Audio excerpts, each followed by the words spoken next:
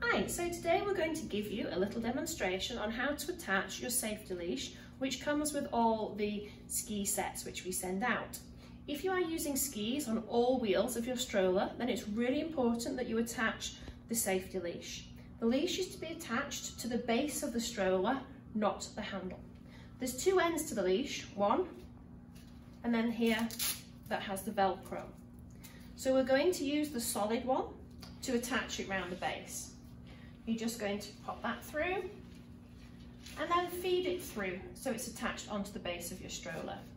And then the reason this has Velcro is so that if it's not in use, you can just hang it on your handlebar here with the Velcro, like so. When you are using your skis and you're going for a walk, you just pop that around your wrist and use it like so.